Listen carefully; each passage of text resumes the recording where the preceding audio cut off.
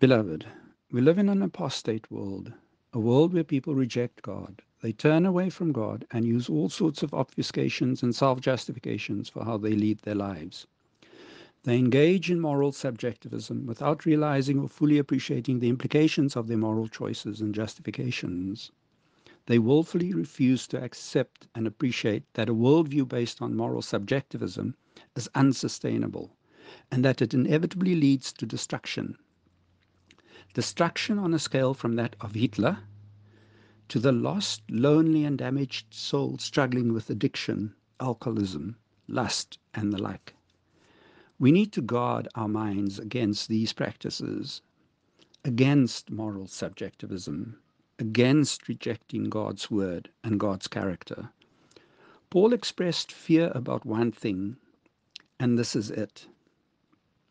But I am afraid that just as Eve was deceived by the serpent's cunning, your minds may somehow be led astray from your sincere and pure devotion to Christ. The only way to guard against apostasy is through devotion to Christ, to remain faithful to him who paid the price for your redemption from God's coming judgment. How will you do on Judgment Day? Will you stand in Christ or outside of Christ?